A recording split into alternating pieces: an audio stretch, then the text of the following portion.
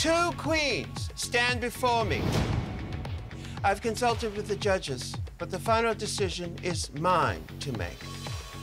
Prior to tonight, you were asked to prepare a lip-sync performance of Water Me by Lizzo. Ladies, this is your last chance to impress me and save yourself from elimination. The time has come for you to lip-sync for your life. I'm gonna turn out this lip sync the way I know how, balls to the wall, and do what I know how to do, which is perform. Good luck, and don't f it up.